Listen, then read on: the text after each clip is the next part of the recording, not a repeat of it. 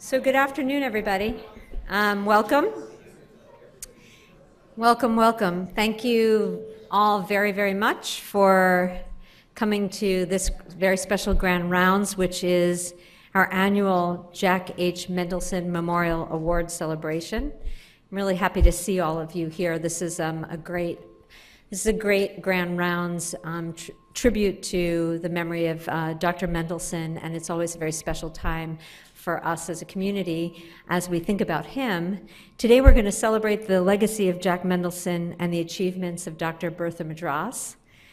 I just want to say on a personal note, I think I first got to know Dr. Mendelson in the early 1980s when I was a medical student, and I was first inspired by him when I heard his lecture on the genetics of alcoholism. I think I was a second-year medical student.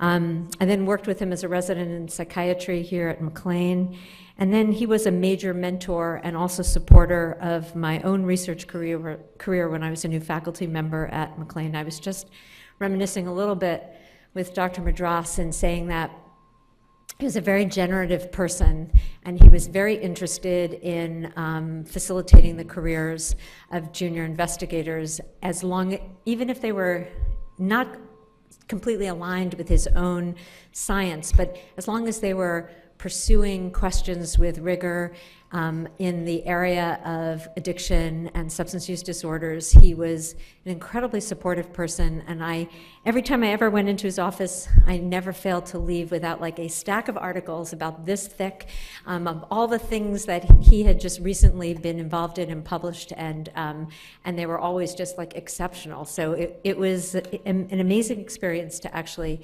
have him as an anchor, I'd say, in my own career. He really was a dedicated and well-respected researcher and mentor. He was clearly a pioneer in the investigation of the biological and behavioral aspects of substance use disorders, and was among the first to bring multidisciplinary collaboration of modern technology and organized research administration to this field. Jack was both brilliant and strategic, and he built the Alcohol and Drug Abuse Research Center, or ADARC, into a landmark, internationally recognized center of research in this field, and made seminal discoveries in medications such as buprenorphine and sex differences in alcohol, cocaine, and substances. His findings not only revolutionized scientific understanding of substance use behavior, it stimulated a new generation of behavioral and biological researchers. And through this prestigious award, we are able to recognize Dr. Mendelson's invaluable legacy to addiction research and to McLean. And it's a great honor to present the award annually to someone who builds on the efforts of pioneers like him. And I'd like at this time to invite Dr. Roger Weiss, the chief of our Division of Alcohol and Drug Abuse, to the podium to introduce this year's exceptionally well-deserving recipient of this award, Dr. Bertha Madras. Thanks, Shelley. So one of the hallmarks of the Alcohol and Drug Abuse Research Center that Dr. Mendelson started was its multidisciplinary approach, and they had psychiatrists, psychologists, sociologists, anthropologists, imaging researchers, endocrinologists, you name it. And in thinking about our recipient this year, Dr. Bertha Madras, she's just the perfect awardee for this. We usually talk in terms of sort of bench to bedside research, but we've got with Dr. Madras bench to White House research. And it sort of goes beyond the bedside. And so Dr. Madras really started out her career and made her name as a basic researcher. She's a professor of psychobiology at Harvard Medical School and directs the Laboratory of Addiction Neurobiology here at McLean. Her laboratory research has focused on neurobiology, brain imaging, and medications development. She has over 200 scientific publications and 19 US and 27 international patents. She developed the first course on addiction at Harvard Medical School, and I remember teaching in that course many years ago. Then she sort of moved beyond that from that type of research to education with a science, public education with an exhibit at the Museum of Science on drugs and the brain, and then sort of got to a bigger platform. And from 2006 to 2008, she was the Deputy Director for Demand Reduction in the White House Office of National Drug Control Policy and the Executive Office of the President. And then she continued moving on up, was invited to the Vatican for a prestigious conference on addiction. And then in 2017, she was appointed by President Trump to a 6-member presidential commission on combating drug addiction and the opioid crisis. As the only scientist, she then got demanded to write these up. This was a gigantic effort and really a terrific report on the opioid crisis. Last year, she became a member of the National Academy of Medicine Collaborative on the opioid crisis. She's received many awards, including an NIH Merit Award, NIDA Public Service Award, American Academy of Addiction Psychiatry Founders Award, etc. So I think that's pretty clear that Dr. Madras is deserving of this award, and I'm very pleased to introduce her.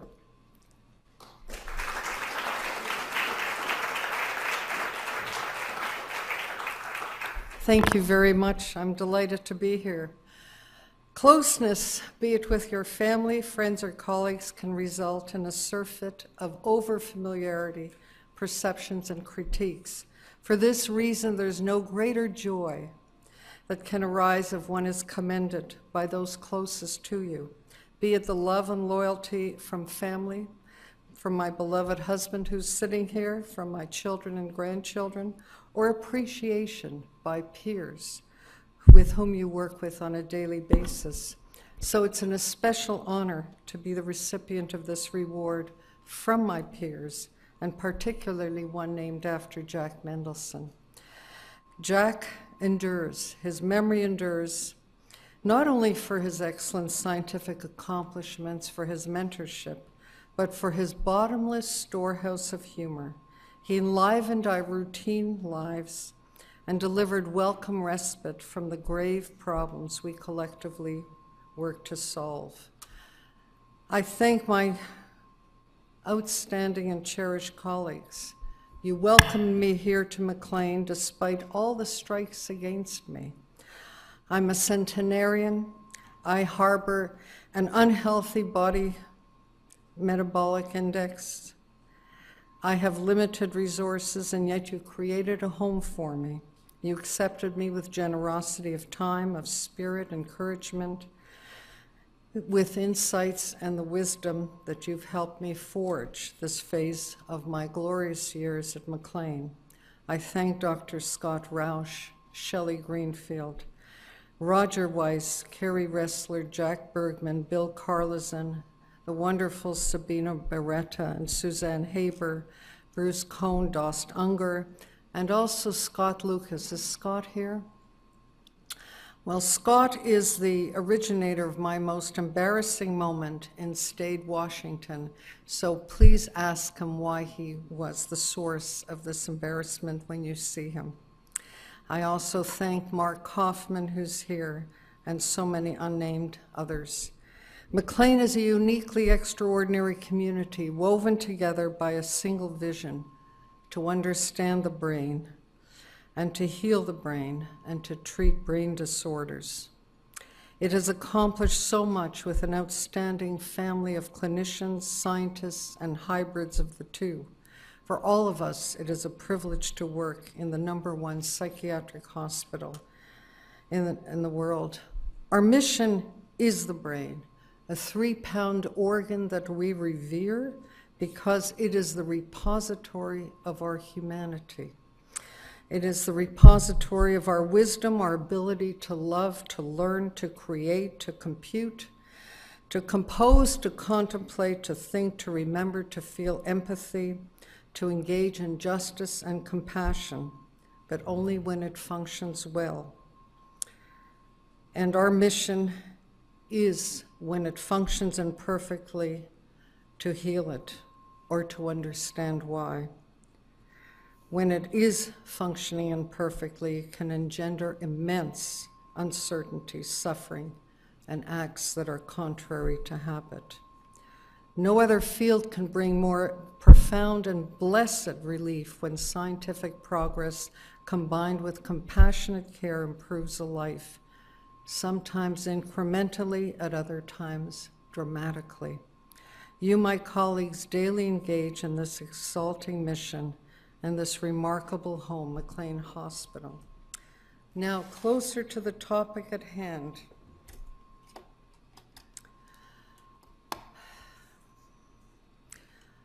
This is a history of life, which I begin by expressing deep gratitude to all the mentors, collaborators, colleagues. I point out Jack Bergman, Roger Spielman, and Peter Dews and John Newmeyer, who were instrumental in helping me get started at Harvard many, many years ago, 33 years ago. I also have deep gratitude to the McLean family, to the people who've helped me enormously here, both in the clinical domain as well as in the basic science domain. Each one of you pictured here is a very important component of my life. An Odyssey in 3 parts: public education, which I'll dwell upon very minimally, some research, and then public policy and service. These are from the Web of Science, a breakdown of the publications in terms of the areas in which I have published, and you can see they vary quite widely, from neurosciences to organic chemistry to medicinal chemistry and so on, psychiatry. And let me just begin by focusing on public education for one moment. It is critical that we as scientists, and those of you who are clinicians, to translate what you do to the public. There is no point in having so many of discoveries in a domain which affects the lives of so many in so many fundamental ways, lie fallow, gathering electronic dust in servers, and not explaining what we do and why we do it and how it can impact our lives. And so this is a push to advocate for public education. My career began as an undergraduate in the honors biochemistry program at McGill University. I was born in Montreal, and this is not winter by Montreal standards. This, in fact, is early summer. A paper that I wrote on phenylketonuria hooked me for life on neuroscience, and the reason it did is that I realized by understanding some of the biochemistry of the brain and body, one can alter and change the course of a child's lifetime. What is so interesting is that I wrote this paper and admired so deeply a person who had gone from state to state trying to advocate testing for this genetic disease in newborns in order to put them on a phenylalanine-free diet and prevent them from developing the very adverse consequences of phenylketonuria. Fast forward about 45 years later, I served on the promotions committee at Harvard, and his name came up for promotion as a professor. And I actually wept when I saw it, thinking that this was the inspiration for my career. And yet he was in his 70s, and through modesty and other reasons had never had the accolades that he deserved from this institution. Of course, he was promoted. So let's talk a bit about translational research, basic neuroscience, and public health policy research that I've engaged in. Translational research can be thought of, perceived of, as starting with cells in vitro in the test tube, moving from rodents to primates, and finally to humans. My first exposure to translational research was after I finished a graduate degree. I decided to get training in fundamental biochemistry, below the neck biochemistry, because I felt at that time dopamine had just been discovered, serotonin was just being discovered, and I felt that most of the frontiers and techniques and technologies were occurring below the neck in basic biology. And so I applied to be mentored as a postdoc by Al Meister, who had just written 2 volumes on the biochemistry of amino acids, and I felt that he could teach me a lot of techniques that would be useful later on. And he told me to go through his lab the first day I arrived and speak to everyone in his lab, his graduate students, postdocs, and just latch on to a project they were doing.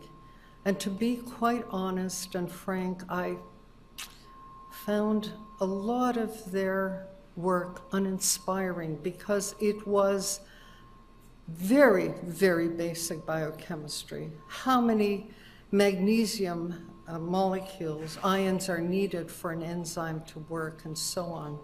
And so I came to him at 4 in the afternoon that day and I said, Al, because he wanted to be on first name basis, unlike the formality of Canada, I said, there's nothing here that I really am inspired by. He said, okay, you take my 2 volumes of the biochemistry of amino acids and you go home tonight and read them.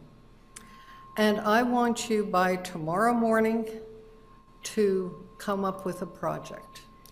And so I literally, we had just moved to Boston. I was sitting on the floor leaning against a wall and I was really skimming 2 volumes in one night. The next morning at 9 o'clock, I said, there's a very interesting enzyme called asparagine synthetase that is supposed to make asparagine from aspartate. Aspartate is not an essential amino acid. We can make it, but nobody has found it in mammalian tissue. And he said, okay, you're on. I said, I'd like to develop an assay for it and see if we can work. And within no time at all, the assay was up and running within a few weeks, but I looked in round up the usual suspects in normal tissue and I couldn't detect it. And I was so deeply unhappy with that course of events that I went into his office and I said, Al, it's gotta be there. It has to be. We don't need to consume asparagine from our diet. I said, maybe in tumor tissue because it grows so quickly, I'll be able to find it. And he said, fine. He called Charles River Lab and they had Novikov hepatoma rats that were harboring this tumor. And I said, I've got to find this in the tumors. We did. We found it. And then he said, where do we go now? I said, I'll bet that tumors that have this enzyme are resistant to asparaginase that kills certain tumors. And I said, tumors that don't have this enzyme will die. And then he became chairman at Cornell. Bernie Horowitz took over the project, and we reported exactly these hypotheses, that asparagine-sensitive leukemias were those that had very low levels of this enzyme, and the resistant ones had very high levels. And now it's standard of care for chemotherapy. And I thought, this is so exciting because we can actually make a difference, at least at a fundamental biochemical level. We certainly weren't involved in clinical chemotherapy, but we began to explain why this asparaginase chemo can suppress tumors. Fast forward many, many years and began to work on monoamine transporters. Monoamine transporters regulate monoamines in brain. They transport monoamines into vesicles. They're critical. They regulate dopamine, norepinephrine, serotonin. Others regulate glutamate and so many other transmitters. They affect behavior, attention, mood. Many medications are targeted to these transporters, including those for narcolepsy, depression, attention deficit hyperactivity disorder, and they're also the targets for stimulants. There are certain disorders that express rare coding variants of the dopamine transporter, including in ADHD and bipolar and autism. So this is a very interesting group of molecules, of proteins. Then we go into translational work, and I'll give you only a few examples of using translational research related to these transporters. MDMA, ecstasy, is a very potent psychoactive substance that's both a euphoriant, an empathogen, as well as a stimulant.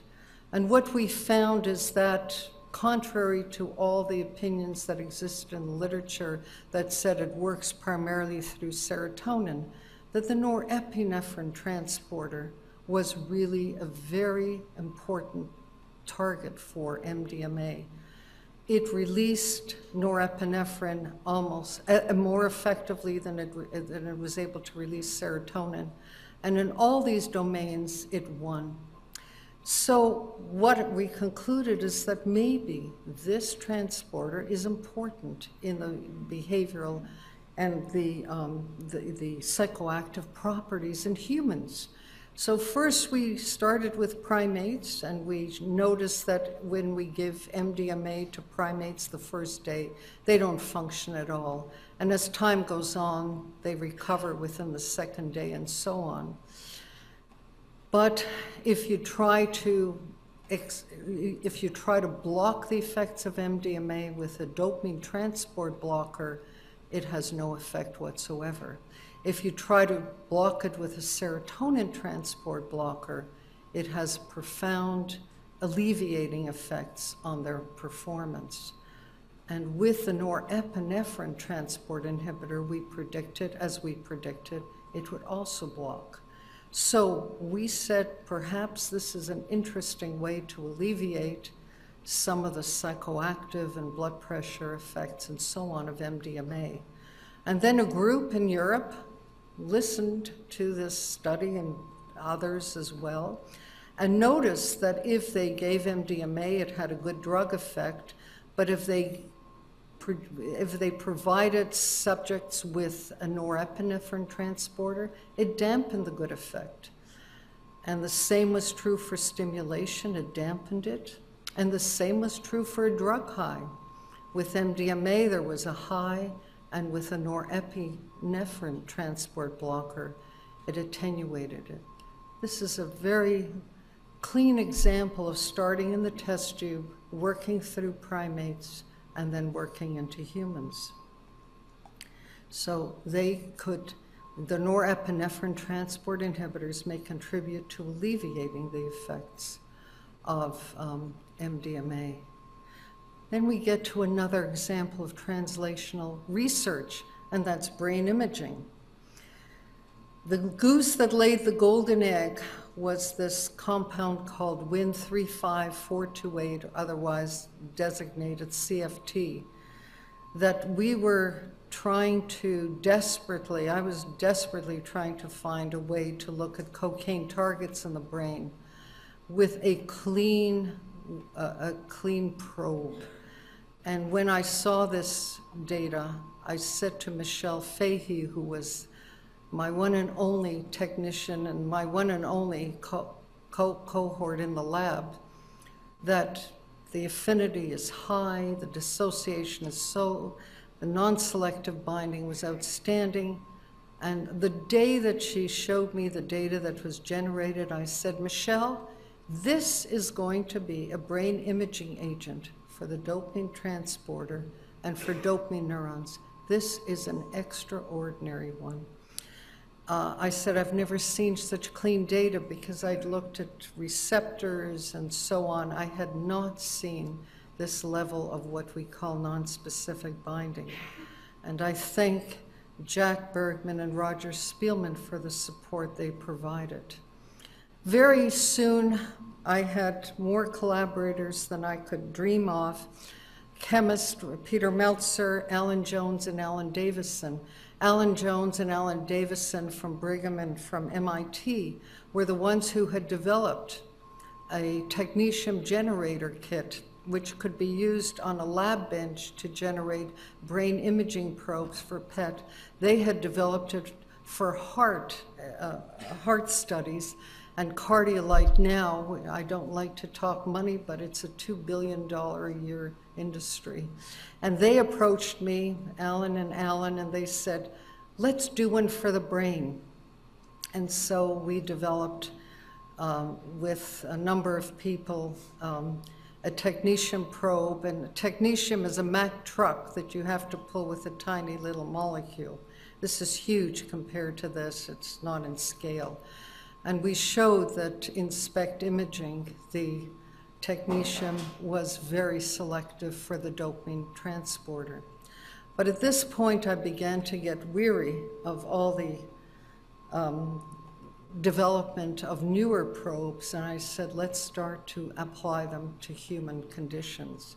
Mark Hoffman, who's sitting here, did the autoradiography here, showing that in Parkinson's disease, the CFT, the first probe that we developed, detected Parkinson's disease with tremendous selectivity and specificity in both the caudate and putamen with no overlap. And then with a secondary, a new generation, which can be used for PET and SPECT, Alan Fishman and myself and David Emela at the Mass General, Ali Bonab, we examined this probe in Parkinson's disease tissue and found that in living brain there was a tremendous specificity for Parkinson's. And the show was over within 1 hour. It could be used for multiple applications. So then we moved on. Other people jumped on the bandwagon. Right now there is a development of at least 25 different variants of CFT on the market. Not on the market, but in research as well. And one of them, some of them have worked very well. A number of them take a long time to develop images because they are not selective, and they have to clear other brain areas. But one of them, which was ushered in by John Neumeier, DAT-SCAN, was approved by the FDA. On to more applications. A presentation at the MGH on ADHD fired up enthusiasm with Tom Spencer to study ADHD to see whether or not, because the dopamine transport is the target of ADHD drugs, to see whether or not these drugs, whether or not the transporter was anomalous. And we found that there was increases in transport in the right and left caudate particularly. Others have replicated it, but not all. We think the results are probe dependent, and morphology of the striatum may be a factor. But we went a little bit further. Greg Miller in my group, we were discussing the fact that the dopamine transporter has a untranslated region in the 3' area of the dopamine transporter gene, and it has variable number of repeat sequences in it. 9, 10, some have 6, some have 12, depends on the individual. And I said to Greg, let's see if these repeats will affect how many transporters are actually produced. This is the so-called junk DNA that no longer is considered junk, but is considered critical in terms of regulating one of the main regulators of how much protein is made. And so we used 2 different promoters and found that the 9 repeat sequence always increased the dopamine transporter. This was done in 2002.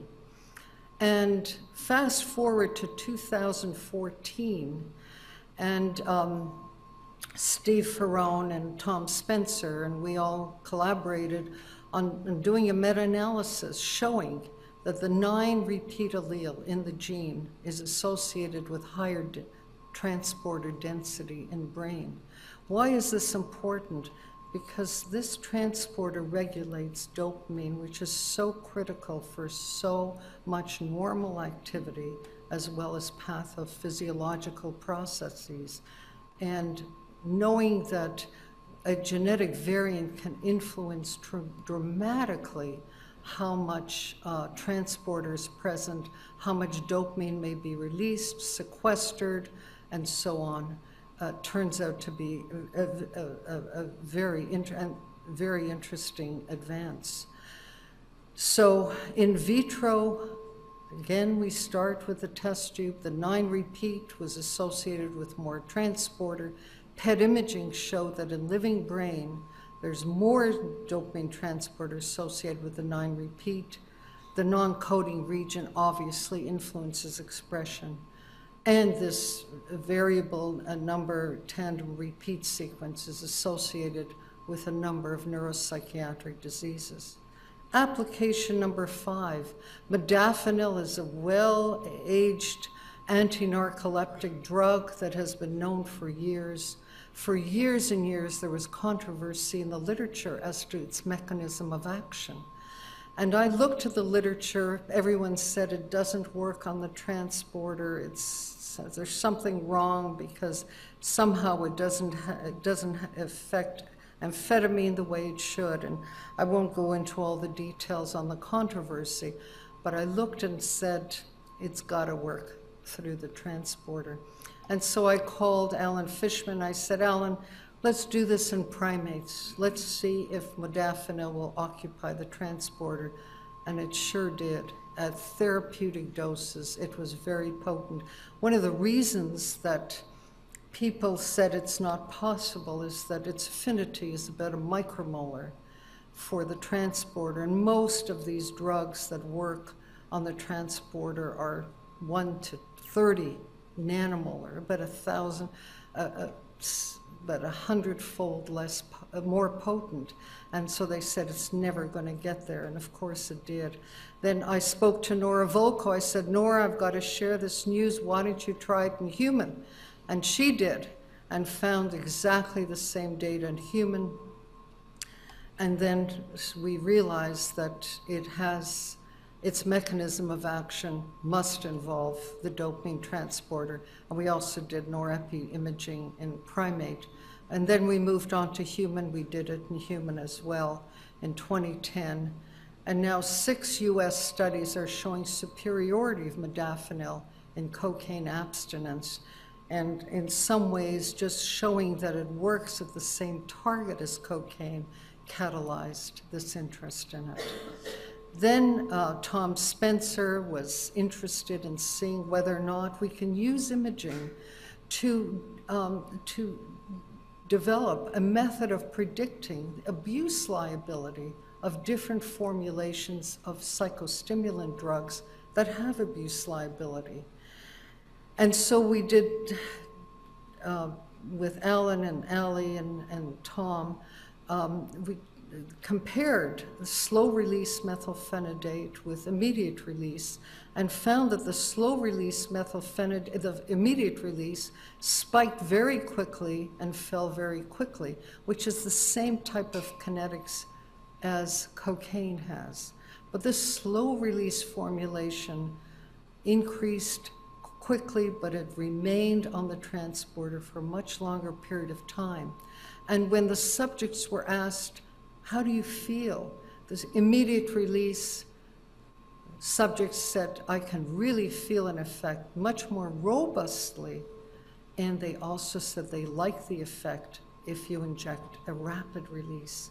And so here's another example of using this very simplistic method. It's actually not simplistic. The number of times that the robot broke down, the chemist was unable to make it, or the physicist was unable to analyze.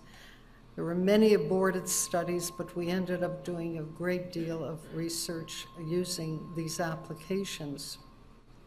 So 2 different formulations have different onset-offset times, and DAT imaging pharmacokinetics can predict the abuse liability of methylphenidate formulations. And then we applied this to a new psychoactive substance class called alpha PVP or FLACA, which is on the market, which has killed well over 100 people in Europe and has been scheduled.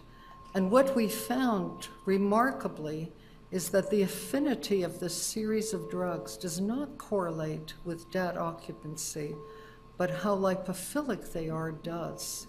And so we introduced this concept of using DAT imaging to develop what I would consider a very efficient way of gauging abuse liability in primate brain. And then we went on to one final application, which was, can we use this technique of imaging the transporter to deliver things directly into specific dopamine neurons? This compound is very selective for the dopamine transporter. This is not so much, it can hit serotonin as well, but we coupled a nucleoside, inosine, to these compounds using various chemical techniques, but also with a hydrolyzable group, an ester link that can be hydrolyzed very easily. And we showed that their affinity when we coupled them is very high. And we also began to see the beginnings of delivery into the brain, primarily into dopamine neurons, primarily to dopamine neurons. We haven't done the in vitro work yet, of compounds. And what we're thinking about is using this methodology to deliver silencing RNA or other short oligonucleotides specifically into dopamine neurons to silence proteins that are either over or underexpressed in pathological states. And we show the feasibility of coupling. So with decades and decades of growth, every year there are more and more imaging studies being done with this class of compounds called phenyltropane analogs, which were started in March 1st, 1989. And right now there are over 1,900 papers using a whole range of, using it to apply to a whole range of motor diseases, neuropsychiatric disorders, and pharmacology treatment. There is no time to get into any of our basic neuroscience of primate to human genotyping and phenotyping, to drug discovery and structure activity, to non-amines, to a real cocaine antagonist that work beautifully in vitro but not in vivo, and to trace amines in the brain, which are a very interesting group because there's a phase 2 antipsychotic now on the market, a phase 2 study of an antipsychotic drug that is a trace amine and 5-HT1A receptor targeted. Policy research, we can go through this rapidly. We reported the first report of the federal screening brief intervention referral to treatment effectiveness of this set of algorithms in physicians' offices and in hospital emergency rooms on reducing substance use disorders compared with at 6 months compared to intake. These data were gleaned from the SAMHSA data website with an N of over 450,000 people. And we also found positive changes in social functioning and functional domains. More recently, this is going to be published in 2019. Paul Larkin and I have collaborated on a very lengthy review of whether or not marijuana is an effective therapeutic response to the opioid epidemic. And this past year, we collaborated with Bob DuPont and a group at SAMHSA on showing that children who don't use marijuana are much less likely to use other drugs, including cigarettes and alcohol and illicit drugs. But if they use marijuana, the likelihood is there's a far higher association. Another one that we're doing now, which is in preparation, which is still embargoed because it has to have government clearance. And I'm collaborating again this time with SAMHSA, the CDC, and NIDA. Does parents' marijuana use influence offspring opioid abuse? And this multivariable model is being controlled for age and income and past year major depressive, marijuana use of the peers, youth perceived risks, and so on. And I won't give you the data except it's because it has to be cleared, but it's actually quite interesting and very important. So what about our current research? We're currently worried and concerned about the increasing reports from at least 3 or 4 longitudinal studies on the influence of marijuana on the development of psychosis or preclinical psychosis in young people. This was a study by Bechtold. It was published in the American Journal, and that found as a duration of time of use in terms of, this is weekly use, if used for 1 to 2 years or 3 years or 4, there is an increased dose response and effect, self-reporting of bizarre thoughts, paranoia, hallucinations, and subclinical psychosis. And so we thought about this and said, well, aberrant preclinical cortical dopamine circuits are implicated in psychosis.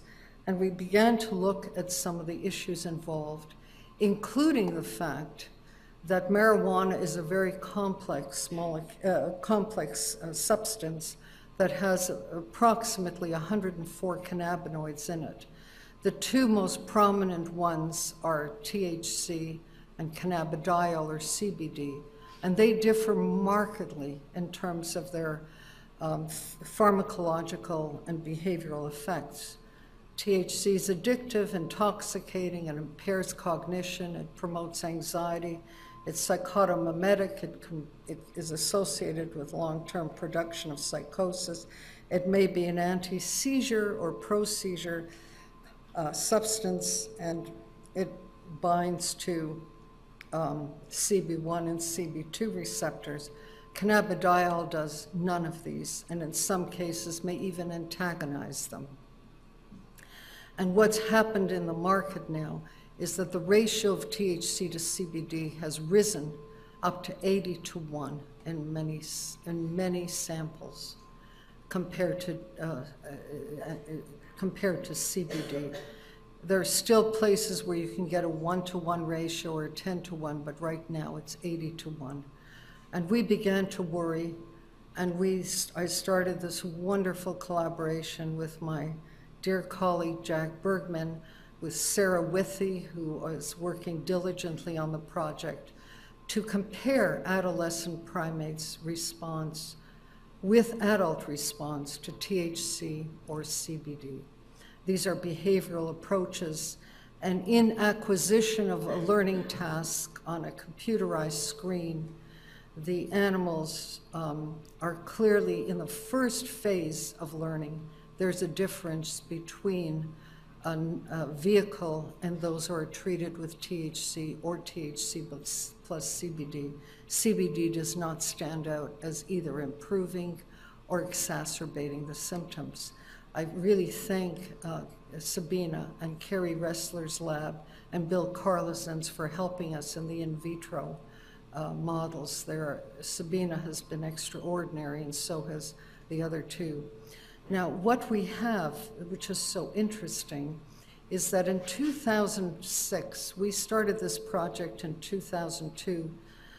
In 2006, we published that dopamine agonists will regulate DCC. What is DCC? It will regulate the mRNA expression, it'll regulate the protein expression.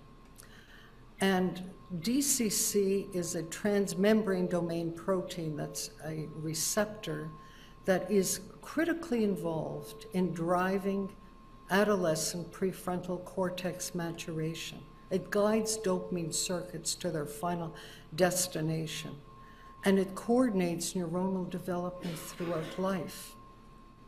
It's also been implicated in a number of genetic studies in schizophrenia and in depression and in bipolar. And if DCC is low, there's more innervation of dopamine. These are preclinical rodents and mice. There's more dopamine, there's more synapses, there's less nucleus accumbens innervation. Mice perform better, they have more cognitive flexibility, more impulse control. In humans, mutations in DCC give rise to developmental split brain. Now, if there's high DCC, there's less innervation of the prefrontal cortex. Mice manifest behavioral anomalies, a depression phenotype, and in humans, there is increased DCC in the prefrontal cortex in humans that have died with severe depression, a 50% increase. And haloperidol downregulates DCC in the ventral tegmental area. Well, we put all of this together. Dopamine circuit formation, our early studies showing that dopamine agonists regulate DCC. And we found this is a collaboration with Jack Bergman, we found that THC upregulates DCC in the frontal cortex. And if you combine it with, these are 24-day treatment in vivo, combined with cannabidiol, there's a downregulation. There's also an upregulation with regard to D1, D2 dopamine receptor heteromers, a vast increase of them. And I can't get into it because of time, what the implications is. But cannabidiol attenuated this upregulation. It attenuated a whole list of biochemical sequelae in signaling pathways of the dopamine receptors. And this is Susan George's lab is working with us on this.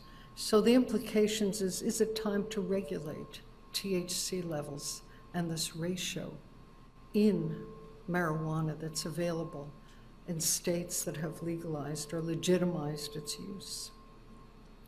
Public policy, I will briefly deal with this.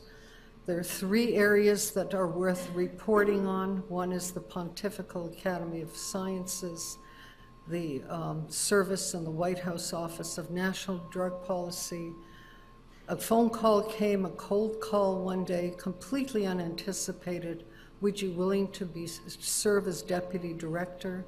Begins with a cake, a swearing-in ceremony, a lot of, this is Jim Wortham from the Primate Center, Michelle Fahey who showed up, the RCMP who I had trained their officers on the biology of addiction, so they showed up. But it ends with a cake, and in between we had an enormous amount of euphoria in terms of what was accomplished during that time, and dysphoria in terms of what was not. The Pontifical Academy of Sciences, which occurred last year, I just urge you to go into their website and read the final report. There were 20 people on the panel. There were 6 Americans, and Marcello Serrando, who's the chancellor of the Academy, and I essentially edited the final statement and went back and forth via email instantly to tweak all the language, including what the Pope had desired to be put in. And it's a very interesting document that's worth reading. The place was beautiful. except for the food. And now we'll just finish with this state of the opioid crisis, the root causes, the commission, and what should psychiatry do. I think this is probably the most important segment of what we do. The mortality rates from unintentional drug overdoses have skyrocketed in recent years, with fentanyl now holding the lion's share of the deaths, followed by heroin. What are the root causes? Sir Angus Deaton, the Nobel laureate in economics, and I have had a wonderful debate on this.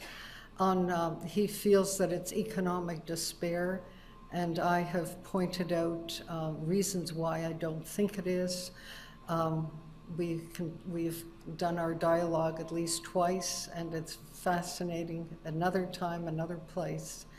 There are many, many hypotheses. The one that I subscribe to is a very vast increase in supply. First of prescription opioids, and then of heroin and fentanyl. In the 19th century, we had a terrible opioid epidemic in our country, with women mostly affected. And what nobody realizes is that in our austere, it's not austere, in our eminent New England Journal of Medicine in 1825, there were people already publishing ways of surmounting opioid overdoses, either using essentially acetic acid or vinegar to promote vomiting, or using a tube to extract the opioid from the stomach. We had a terrible period of generational forgetting, where addiction and overdose and non-effectiveness of opioids for chronic pain were completely ignored. And then came, and it was triggered by this, again, in our excellent New England Journal of Medicine, a 5-sentence letter to the editor saying addiction is rare in patients treated with narcotics. The pressure for pain management with opioids increased dramatically. Pharmaceutical companies spent millions of dollars educating patients and clinicians. The VA adopted pain as a fifth vital sign, and the pressure was on to physicians to prescribe opioids. And we became a nation awash with them. We are the highest prescribing country of all the 31 highest prescribing countries in the world. We prescribe on average 5 times more. The cartels in Mexico took note, and they began to produce much more pure heroin and to lower the price of it. And it changed the landscape, with more and more people initiating opioids with heroin rather than with prescription opioids and treatment. With the advent of fentanyl, which is lethal at this dose, we had a perfect storm in our country, which rages to this day. And so President Trump decided to tackle it. This is the cabinet room, and I'm way, way down there, which doesn't matter at all. But he organized this commission with 3 governors, with Congressman Patrick Kennedy, Attorney General Pam Bondi, Charlie Baker, Governor of Massachusetts, Roy Cooper, Chris Christie, and we were tasked with finding where is federal money going, how can we prevent, how can we treat, how effective are educational messages, and what about the federal government? Are the programs effective, and to present it to the president? If you look at where to begin, there are so many facets. And this is a screenshot of one of my pages. By July 2017, I had outlined 250 topics for the final commission report. This is simply fentanyl. This is simply, I can't even remember, buprenorphine and fentanyl, naloxone availability. There are I don't know how many pages just of the outline. And Governor Christie, He endeared himself to me for life by calling me up after I sent him these pages and pages of what the report should contain. And he said, "Hey, kid, now if you're 18 and you're called a kid, you're offended. If you're 100 years old and you're called a kid, you're flattered." And he flattered me with that. We finally generated from 250 topics, 56 recommendations, which included all these areas.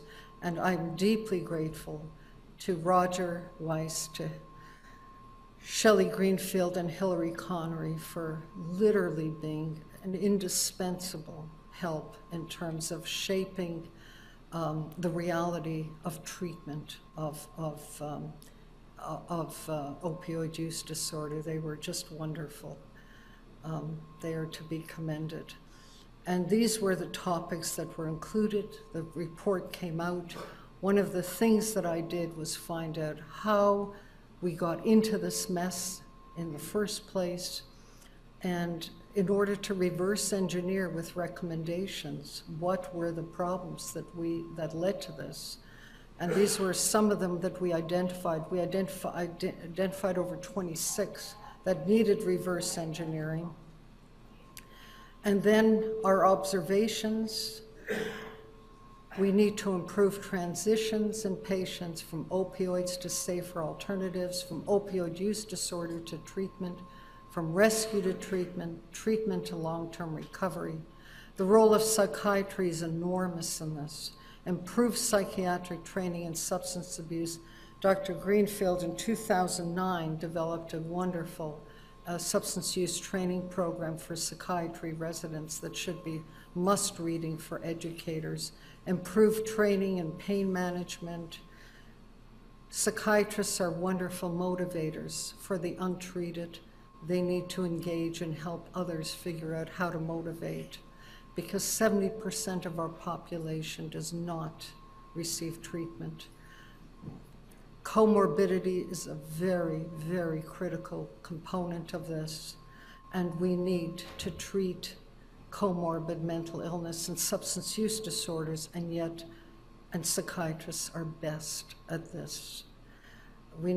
Psychiatrists should be prescribing opioid use disorders. They should be presenting themselves as role models for treating chronicity and detect and provide help for children at risk.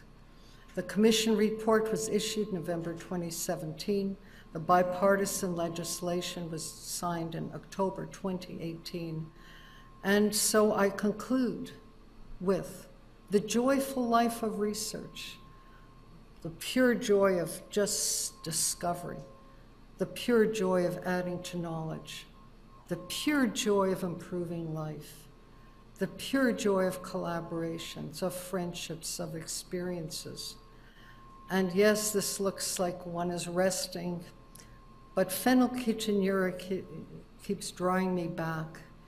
And I always quote Ulysses, which we began with, from Alfred Lord Tennyson. And though we are not now the strength which in old days moved earth and heaven, that which we are, one equal temper of heroic hearts, made weak by time and fate, but strong in will to strive, to seek, to find, and not to yield. I am deeply grateful to my lab colleagues. I'm deeply grateful to my wonderful family. Thank you, and make sure that you have dopamine for dinner.